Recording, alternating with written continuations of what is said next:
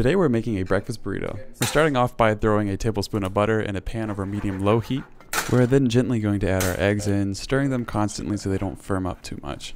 We're going to add our salt and our pepper to taste. And then we're going to throw a tortilla right back into the pan. We're just going to make sure that this gets nice and crispy before adding our eggs, some cheese, and some Texas Pete. Not going to cap, this is a really solid breakfast burrito. It's pretty good. I give that like a 9 out of 10.